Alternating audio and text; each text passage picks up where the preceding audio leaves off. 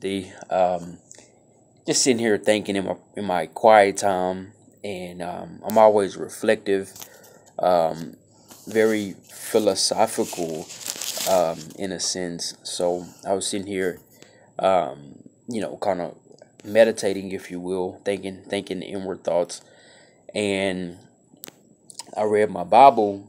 I thought about something. I went to Genesis 1, and I asked God, like I do sometimes when I'm talking personally with God, as I have a personal relationship with Him. God, what is the basis of life? When you dive into philosophy or understanding or the mind or even the spirit, why are we here? You ask those questions. I don't know. I think many people ask those questions, especially when you're experiencing a rough patch, or you're just having a time to reflect. You say, God, why am I here? What is my purpose on this earth? You might ask yourself. So one of the things that I said was, I'm gonna go to Genesis and see what is our purpose since the beginning of time. And sure enough, I've done it before. Um, um, and it I've asked that question, and I've also went to Genesis many a time, saying the answer is in Genesis. And every time I'm in a kind of a deep state of mind, I go to Genesis for the answers.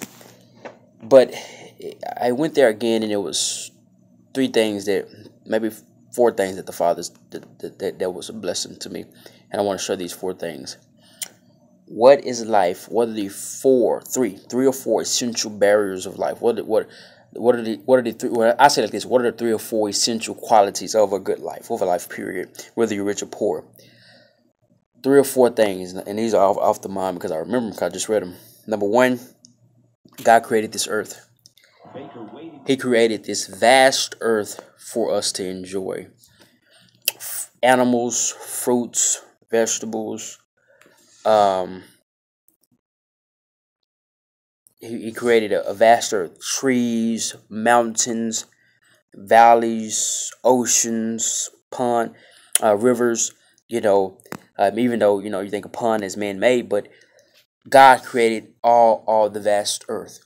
And the weird thing about it is, now so many people are in the structure of a 9 to 5 that they can't even, or lack of finances, they can't even travel around to necessarily see the extent, the beauty of the earth, or even in their community or their area, they don't value seeing things.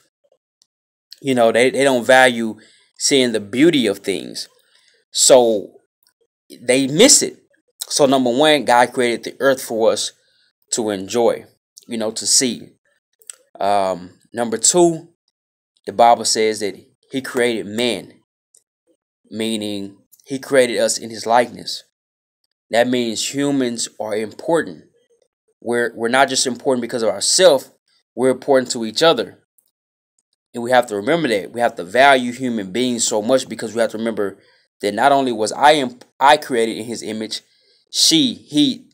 they were created in His image as well. That's number two. Number three, God said, be fruitful and multiply. Having children or having a family, meaning children or adoption, or many cousins or siblings, that's a big blessing from God. I believe so many people, especially of our culture, of our community, are or at the bottom because they don't have strong ties or connections to the family.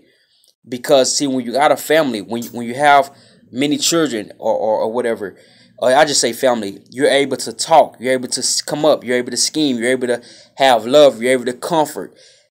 Those are human qualities. Humans need somebody to talk to. They need somebody to love. They need somebody to laugh with. They need somebody to work with. They need that.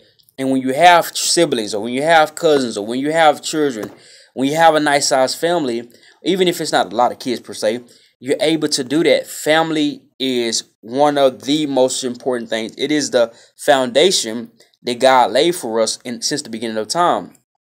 Number four, work. God put Adam in the garden to tend to it. But the thing that's different from the Bible and from Adam and for today, when you worked for yourself. You was a shepherd for who? Probably yourself. You might have had a few animals. You was a farmer for who? Yourself. I mean, in modern day, that'd be like somebody farming and taking their product to the farmer's market or something like that. You know, that's you know that's what it's similar to that. So that's a quality. Working, whether it's having your business. See, but now everybody is working for other people. Everything is so corporatized that people are so depressed. They're depressed because you got to tell them when to be there, when they eat, when they can leave, when they're going to do mandatory overtime. They feel like they don't have control over their life anymore. You know, when you're an entrepreneur, you definitely see it like that. So those are the ingredients, basic qualities of life. Creation, earth. You know what I'm saying? This is a place that God gave us. Number 2, humans value each other. Number 3, family, value family. Have intimacy with your wife. That's important, and that ties along with it's not good for man to be alone. And then number 4, work. You have to find something that is fulfilling to you and something that you're able to do. Because work will fill a large chunk of your life. And if it's something that you hate doing, that will cause you to be depressed and be down. And you can bring that to your home front.